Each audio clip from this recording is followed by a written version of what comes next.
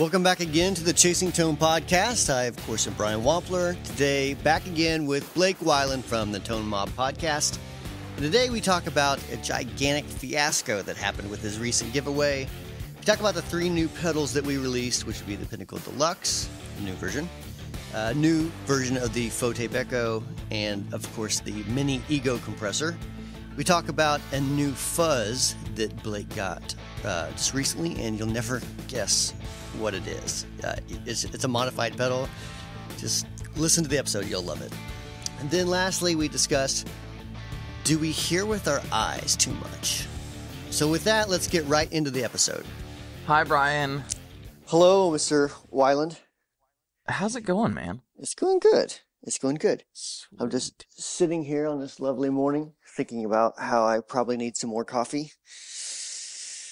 And I agree. Thinking that today's a good day to make some. Well, the question that I have for you is, does the day end and why? Because no, it doesn't. If indeed it does, then it's a day for coffee, which I have not partaken in yet myself. I had some really good coffee sent to me by it's actually a guy does a show on YouTube called Coffee with James O'Rear. And so he goes out to all these different coffee places and kind of does, like, well, you're familiar with Gary Vaynerchuk. So he kind of does, like, almost a wine library type of thing, but with coffee. And it's kind of cool. Interesting. Yeah. That is kind of cool. So he sent me some coffee. Very good coffee. I'm a big fan of Guatemalan coffee. One of my favorite types of bean. So there you go. For how much I enjoy coffee, I think, like, I could become a real coffee nerd real easily. Yeah. But I stick to pretty basic stuff, like as basic as it gets. I'm almost scared to take the plunge because I could see myself getting really into it and annoying my family, kind of like I do with my gear habit. Right. Be like, but look at this blend. This is from the finest roaster south of New Jersey. They only made 5 of these coffee beans in the world. They were $10 a piece. I could totally see myself doing that, and so I've actually been afraid to like really research coffee because I really like I just like normal coffee. So what would I think of like boutique coffee? That's exactly what I was thinking. Like that may lead you down a road you don't want to go. So basically, like right now, you're playing, like, I don't know, Boss pedals, Mm-hmm. and you're not even aware that there's great companies such as Wampler, not even aware. It's worse than that. It's like I'm aware, but I know I shouldn't do it. That makes no sense. That's like playing Boss pedals, knowing that there's better companies out there that have things, that you can't get anywhere else, but yet still insisting that you're not going to take a dive into the boutique world and buy the new, fuzz pedal that only 10 are made of, Oh, okay. All right. I'll go buy some fancy coffee. I do live in Portland after all. I mean, of course I've had like Stumptown and some of the bigger local guys, but there's lots of roasters around that I haven't yet investigated, and it would probably behoove my taste buds to do so. Okay. So let's jump into, something that I've been wanting to ask you. Okay. So you just, like last week, 2 weeks ago, you did this gigantic giveaway on Instagram and the social medias, right? Yeah, as of this recording, it ended on, the winner was announced Tuesday as of this recording, so a few days ago. But yes, it is over. What was the question? So my question was, how did that whole thing go? Like, I heard some rumblings on the internets about how some things went haywire a little bit. Yeah, the giveaway itself went really smooth, other than like we blew up like the servers we were using a little bit a couple times. They were like, what? Wow, what is all these people? Because they were getting just like thousands and thousands of people, especially right at the get-go. I think we had over 32,000 entries, in a 2-week span. So it went pretty bonkers. And then I selected the winner. And the winner was a gal named Jennifer. Yeah. And she was super, super nice. And I'm super glad that she won, because she was so... she was just like the person you want to win, because she really just enjoyed and appreciated the whole thing. Yeah. I mean, she even like went out of her way to email, like, I think you and all the rest of the companies involved. Yes, she did. And I've heard, yeah. So it's just like, I mean, this is the person you want to win. And of course, this is where the negative side came in. Her husband, like, is a gearhead. She plays the guitar, and he's like a gearhead. And so and she doesn't have any social media. So when I announced the winner, they said, oh, just tag his account over here. Okay, no problem. And so that's what I did. Well, instantly, the army of teenagers was unleashed. And they were like, hey, this guy already has a bunch of gear. You should have given it to somebody who needed it. Like you should have picked somebody better. Blah, blah, blah, blah. And it's like, no, I didn't pick anybody. I didn't. This was random. And I just had to go on this, like, on the defense for like a day and a half, just like combating, Right. Mostly like super entitled teenagers, but some of them I was kind of surprised to see that they, despite their comments, when you'd hit their profile, they were indeed actual adults. Right. So that was kind of interesting. It is interesting. It's almost like I would analogize it to this. So let's say, you're a fairly wealthy person and you buy a lottery ticket and you win the lottery. Does that mean that the lottery foundation or whatever controls all that stuff, should they now say, I'm sorry, dear sir, but you already have too much money. We're going to have to distribute your lottery ticket winnings to your whole town or something. Right. Exactly. That's not how these things work. Right. And somebody else commented in there on it was the winner announcement picture that kind of had the most blowback, I should say. It didn't really I didn't get very many emails. I did get some DMs. I just kind of ignored them and deleted them. They crawled up in your DMs, huh? They crawled up in my DMs and they were like, why did you give it to that person? They already have gear. I'm like, first of all, she says she's not sharing with her husband. So she won fair and square. And second of all, shut up. Like, you didn't win. I'm sorry. I didn't win either. I didn't win it. It's not really for you to decide, like, hey, I'm sorry, but you've got too much gear. I can't just give this to you, even though it was a contest and you won. You know what I mean? Exactly. That's no different than like someone else winning a contest and you're like, I just don't like your name, so I'm gonna give it to somebody else. Yeah, you know what? I can't tell for sure, but you look like you smell funny, so I don't want any of this stuff to go to you. I knew someone in 3rd grade named Damien, and your name's Damien, and I didn't like that guy in 3rd grade, so you lose. You totally lose.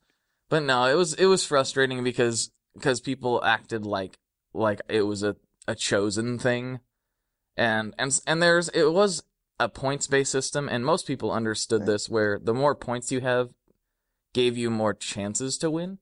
Some people took that as the more points you have, the winner with the most points wins. That's not how we set it up, because that's silly. The other frustrating thing was some of the negative commenters. Now, people may not know this if they've never ran an online contest before, but some of the negative commenters, I recognized their username and matched it up with emails that had cheated. So, and by cheated, I mean entered multiple times with essentially the same email. There's ways you can enter your email that make it look like it's different to most systems, but it actually goes back to the same email account. Mm-hmm. And I was able to catch most of those. So some of the people were like, oh man, why did they win? It's like, well, you were never going to win because you're a cheater, and I caught most of that. But you don't understand. I tried to win. I should have won. It should have been me.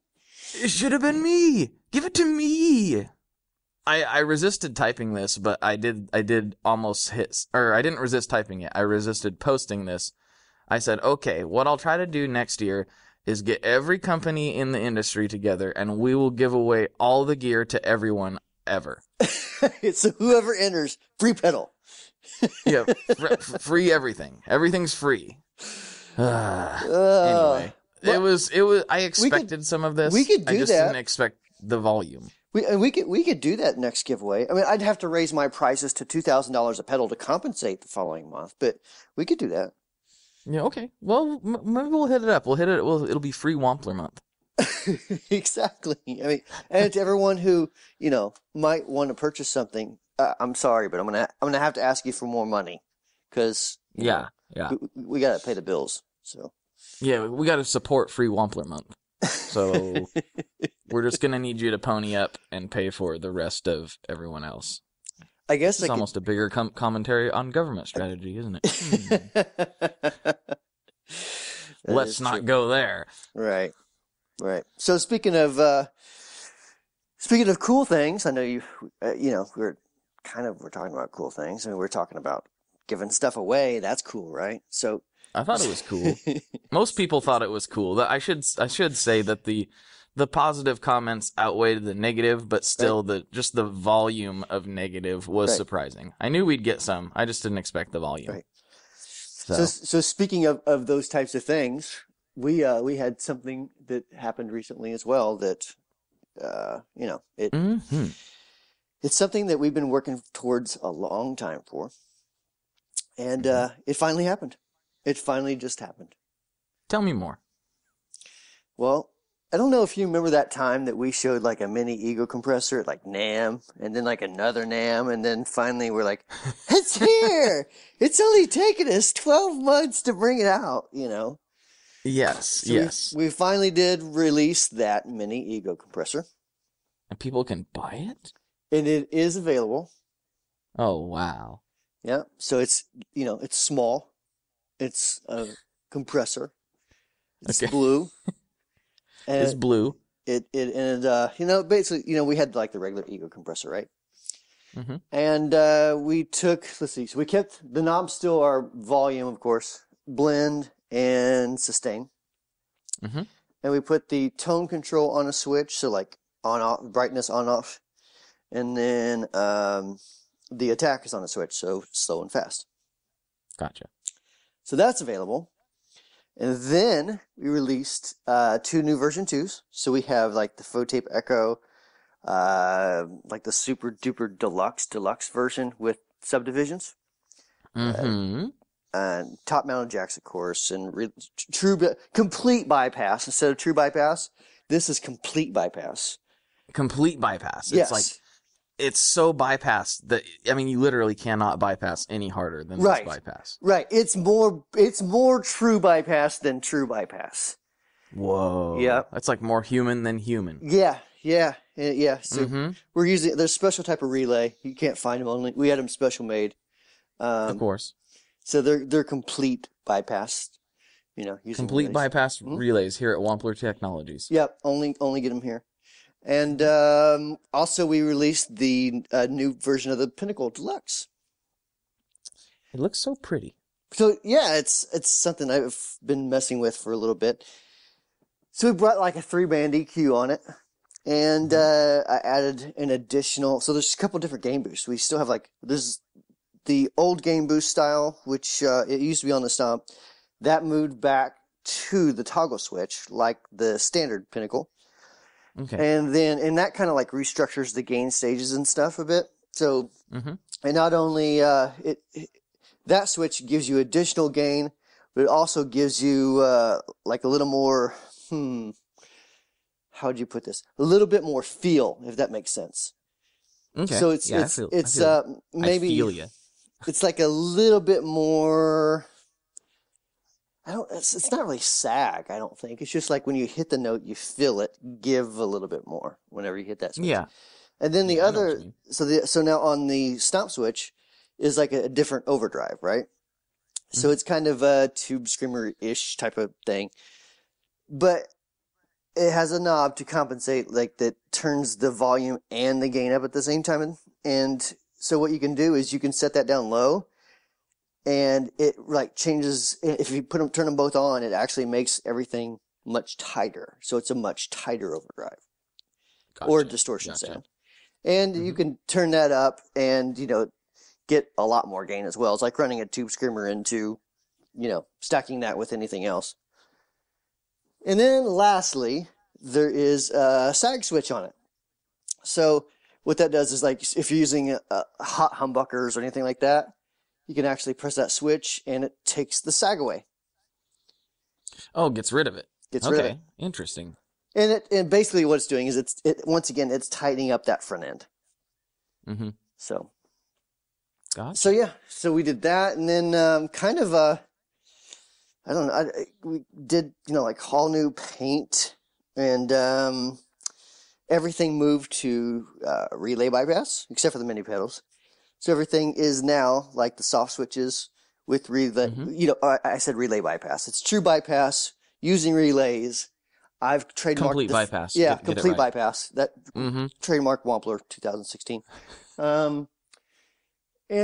So like it's just all this stuff that I've been wanting to do for a long time finally came to fruition. So it's cool. It's cool to see things happen like that. Rather than, we had some pedals that had like the mechanical switches, and some had relay bypass or relays and soft switches. Some had top mounted jacks. Some had side mounted. So it's all standardized now. It all looks beautiful, and some of the graphics a lot of the graphics got updated.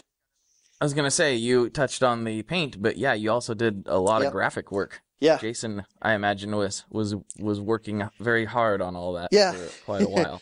Yeah, Jason Wilding. So it's been he and I were going back and forth where he'd do something and I'd be like, I'm not really into that, and he'd grumble and cuss at me a little bit, and he's like, dude, what do you expect from me? And I'm like, it's got to be perfect, man. It's just got to be perfect. Come on, man. Get it together, you old Brit. Get it together. So, but yeah, I mean, no, it came together. They all look, more cohesive now across the line. Exactly. It's like you see it and it's like, oh, there's a Wampler, and it looks good. It's a good look. So, well, thank you. It was a good move to put. I think that people sometimes underestimate how important the graphics and look of a pedal actually are. They are. I mean, for us, it's branding. So if you see it on a pedal board, then you know what it is. Even if you don't know what it is. Exactly, and it's people, and whether most this is most gearhead / guitar players. If something looks terrible, even if it sounds amazing, you may not ever get the urge to plug it in and find out that it sounds amazing. Right. So, I mean, spending the time to get the look right is pretty important, because while the audience never sees it, you are staring at it for the entire practice session or set or recording. You see the pedal, and if you're looking at this big, stupid looking thing that you don't want to see, I think it is part of the inspiration. I think the whole package. I mean, I think a lot of people, and you touched on it too, and I hate to say it, but a lot of people hear with their eyes. Mm-hmm. A lot where they're like, this pedal sounds amazing, and you could take that same exact circuit, put it into a box that had a whole different graphic, and the person may or may not like it as much. Mm-hmm. Oh yeah, I seen on a similar, different but similar idea, a gag where they were talking to this girl out on the street, and they were like, "Oh, are you so excited about the new iPhone?" And she was like, "Oh yeah, I'm so excited. I can't wait to try it." And so they were like, "Hey, well, just a second. We'll give you a second, and we'll upload all of your information from your phone into the new iPhone and let you play with it for a second, and then you can give us your feedback." And they took it kind of behind her back, and then the one guy was distracting her with more questions about what she was excited about, etc. they just like stuck her phone in a different case and handed it back to her. Really? And they were like, so what do you think? And she was like scrolling through. She's like, oh, it seems faster and smoother and just overall better. And it's like her exact same phone. Right. And I'm not saying that she's stupid. I'm saying that that's how us humans kind of tend to be. Like, I would probably fall for that. Well, so, if you're expecting a change, if you're expecting it to be better, then you're probably going to see it, you know? Mm-hmm. I mean, I hate to say it, but there's a lot of people that talk about their Dumble pedal, and it's like, it's a Zen Drive or it's a Tube Screamer. You know what I mean? And not that those circuits can't be changed drastically, but still at the end of the day, it's like, all right, well, I mean, I'm glad you like that Zen Drive, with fancy graphics and different knobs, But, like, oh, this is so much better than the Zen Drive. And you're like, I hate to tell you there, friend, but, like, it's pretty much the same thing, Mm-hmm. I mean, hey, I like a Zen Drive, but yeah, to call it, I don't know. It's all subjective, we know. I don't. There's other companies like, for example, I think it's the Dumbloid. That's based around a Tube Screamer circuitry, but it's so drastically changed. It's so different from like a TS-808 now, Mm-hmm. But it's still kind of based around that loosely-ish. So, mm-hmm. And it sounds good. It's got some funky clipping things going on. It's kind of hard to explain, but. So it's just it's a creative approach to taking a Tube Screamer circuit and making it Dumble-esque, I guess. Mm-hmm. But yeah, I was always kind of disappointed when someone came out with a Dumble pedal and it was just a Zen Drive. So I'm like, come on, man. I mean, Alf and Sean they're already doing that, dude. Right. So, yeah, that's true. That it is kind of a bummer when it's a direct thing like that. Yeah. But, yeah, at least change the paint. Speaking man. of, yes, speaking of paint scheme. Speaking of new stuff that has came out, tell me what you're working on. I know you got something cooking. I know. I almost kind of glossed over that. I was gonna go off of a deep end and start talking placebo effect and all kinds of other things, but we won't go there. Yeah, like the placebo effect of buying, high-end gear. Wait a minute, you're turking me. Wait a second. Wait a minute. Or directional cables. Don't plug them in backwards, kids. It'll change your tone. Especially with the buffer on. Yeah. Yes. That's like a whole different podcast episode. We could talk about. Actually, we could probably even demo that, where take all these high-end cables and put a buffer up front and see how much they don't change. Oh my gosh. Oh, speaking of cable demos, I'm sorry. Sure. You may have not. You've been really busy, but you may not have experienced the insanity that was in 60 Cycle Hum here a couple weeks ago. I actually caught something briefly of that, but I didn't see it. I just heard everyone talking about the insanity that came from. I guess a cable company got really pissy with Ryan from 60 Cycle, right? Oh man, there's a cable company, and I'm not involved, so I can rip. Like, it doesn't matter. Cable company called Audio Envy. Who make a lot of what I believe to be snake oil claims about their cable. They claim it's directional and it's a 2-lead design and all this stuff. Now I'm no engineer, but I've talked to engineers and I don't buy it. I think it's based on their review. It was a well-made cable that would probably serve you for years. But as far as being directional and changing your tone and all this stuff, nah. But anyway, the guy, not familiar with they basically demoed it by plugging it into an amp and various amps and different setups. That's kind of how they tested it, and they tested it with some other cables. And that's probably how I would do it. I mean, if it's a guitar cable, Exactly. Well, apparently that's no, Brian, you're wrong. You wouldn't. Why would you ever test a guitar cable in a setup like that? How else are you supposed to test it? I don't get it. Well, you're supposed to test it in a controlled studio environment and going direct in and measuring the frequency changes for each one, or something like that. Like he was basically claiming direct into like the console at a studio. Or a nice preamp or something. It was I don't even remember the details, but basically he was suggesting that the way you really hear a difference with his cable is by using it in a way that most musicians would never use it. And these are guitar cables and not speaker cables or anything like that, They're right? instrument cables. Yeah, they're instrument cables. Ooh, so, okay. Guitar being one of the most plugged-in instruments, I would say they are guitar cables. I've never heard of testing a guitar cable like that. Yeah, and he did this kind of A/B thing where so it gets weirder though, because he did this weird A/B thing at the end where he was like, Ryan and Steve's test wasn't any good, and so here's my demo. And yeah, you could kind of hear some differences. Not enough to like make me want to go buy his cable, because the guy just has a horrible attitude. He's got this elitist thing going on, and then he's... Hold on, I gotta pause you right there. So let's... Okay. I need to make this clear, for legal reasons, that this is Blake Weiland's opinion. That's right. And I have opinions, and Blake, I can give them. Blake from the Tone Mob Company. Just so we're all clear. Continue on. This may or may not be reflective of Wampler Pedals' opinions or sites in any way, shape, or form. Oh, he'll probably try to sue you now just because I'm on your show. Wampler Pedals takes no responsibility, either expressed or implied, in any way. No, and neither does Tomob LLC. This is just Blake Weiland as a person giving his opinion. Gotcha.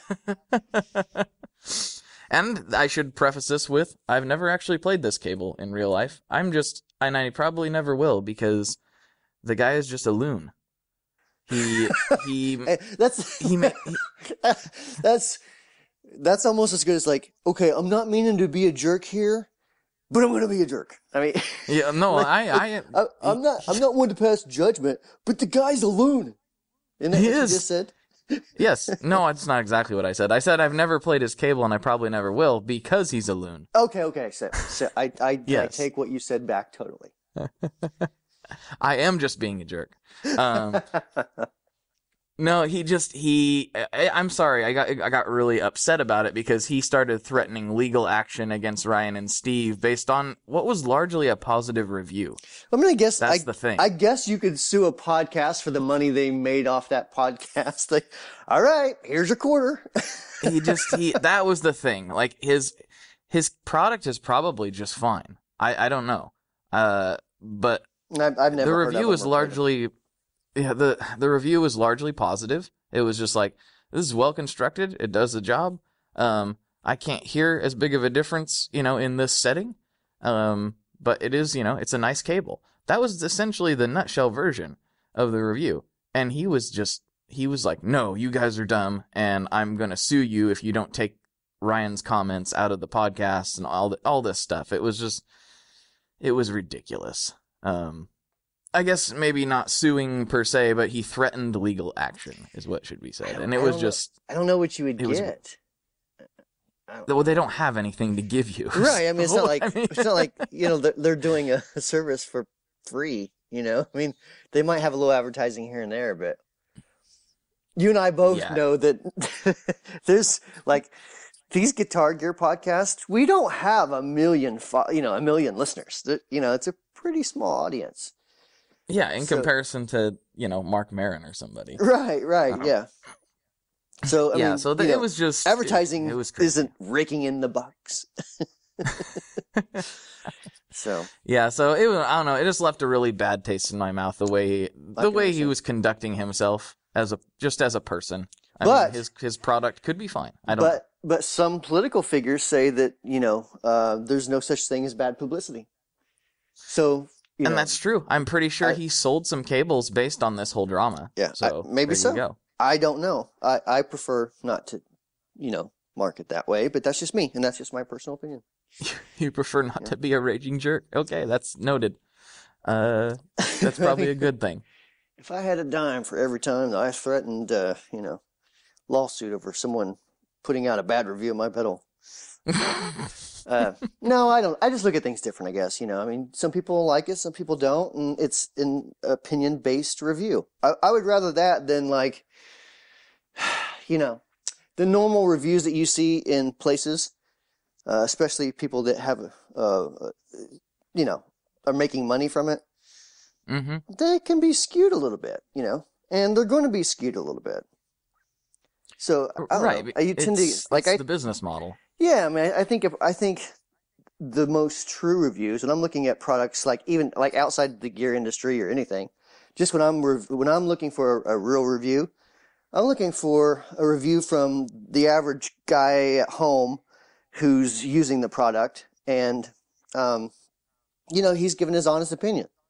Like so, for an example, if I'm looking for a new lens for my camera, I'm probably not going to go to the guy that Canon's been throwing him a bunch of lenses,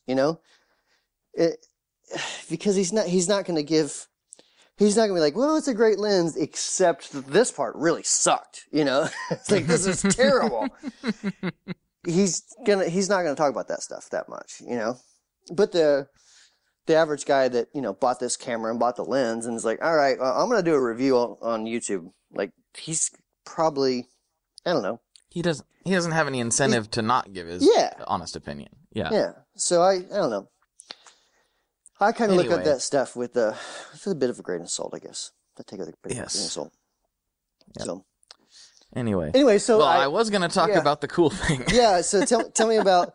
So I'm just going to spill the beans. I know you got a new pedal coming out, or I know there's a new pedal that you're involved with somehow coming out, right? Yes, that is true. This episode will be dropping on Monday, correct? Yes. Maybe. We'll see how fast it gets uploaded. I don't know. It won't be done any sooner than Monday. It won't be done any sooner than Monday, right? Yeah, so this may have already happened, or it may be happening right now as you're listening. Who knows? Stop. Pause this podcast and go to Blake's website. Yes. So I teamed up with Christian over at Adventure Audio, and he had the initial brainstorm, and I thought it was a great idea because I watch Stranger Things, and I love Stranger Things, and so he came out with a Stranger Things themed fuzz pedal. It's called the Demogorgon, and there's only 11 of them available, so anybody that's watched the show will get all of that reference. They looked really cool. This may be really dumb, but what is the Stranger Things? What is that? What is that? Yeah. You've never seen it? No. Never heard of it? No. End of story. No. It was like probably one of the most successful TV shows that Netflix ever put out. Netflix puts out TV shows? What's it like to have the time to watch Netflix there, Mr. Wiley? Are you yanking my chain right now? I really have never heard of that. No, yes, Netflix puts out television programs, and one of them they put out was called Stranger Things, and it was like this real throwback to like Stephen King, kind of Steven Spielberg 80s sci-fi / horror movies. And people freaked out about it, myself included. I watched the whole season twice. Really? It was. So it's kind of a thing. Really... It's like the Lost version. The show Lost of 2016. That's really what you're saying, much, right? Yeah, exactly. It just was a really big deal, and everybody, for the most part, everybody really loved it. And so we're like, Christian and I are both kind of sci-fi nerds. So, I mean, he has like he's got a pedal called the Fuzz Peaks, which is obviously a Twin Peaks reference, and it says "I want to believe" on it, just like the X-Files. So, like, this couldn't be coming from a better place. Gotcha. But anyway, that's coming out. If today's Halloween and you're listening to it, it's out today. And there's not very many of them, so... Tell me about it. Like, what's it based off of? What transistors is it using? Is it gooped? Are you using... It's gooped. I don't know what's in it. No. What kind of resistors are you using? Are you measuring each one? What's a resistor? Just totally teasing you. I say that because I had a question like that this week, and I'm like, no, we don't measure every resistor. Measure every resistor? Just buy ones that are within a close tolerance, how about, and call it a day. No, if it says 10K, it's supposed to be 10K. Or else it's not boutique. Oh, jeez. Wow, that's insane. I get some crazy ones. I get some crazy ones. Do people even realize what that would entail and how much that would make a pedal cost? The argument was that it's not boutique unless... we're doing something like that. Like we should, in other words, we shouldn't, our pedals should not be $200 unless like we're going to that length. So, and I really didn't have time to explain to him like how business worked and margins and retailers and. No, we don't. And making in America, how it's, it's much more expensive. It just is. There's no getting around it. Oh man. Some people's kids. It's probably the same guy. It's probably the same people that were responding to you on Instagram. Yeah, exactly. That's anyway. But yes, that's coming out today. Today, if it's Halloween, it's coming out on Halloween, and we got a little video put together for it. Don't anticipate them being around very long. They come in the cool little Tone Mob wood box with the the lid that also functions as a pedal riser if you so desire. So yeah. It's kind of a cool little treat, just because we're nerds and we like fuzz. So there you go. That sounds pretty cool. And what's the link to check it out? The link to check it out will be, just go to tonemob.com. It'll be the first thing you see there. So actually, tonemob.com/store. That'll be more direct. tonemob.com/store. You got fancy and got a store now. Oh, I got a store. I had a store for a while, Brian. Come on, man. Well, I guess that's where I resell all the pedals you send me. I was gonna say maybe that's all the pedals I send you for reviews, right? Yes, I'm just teasing. It's like, man, look at all this. Hey guys, I got this new Pinnacle Deluxe in here. It's here it is. Check it out. I measured every resistor myself.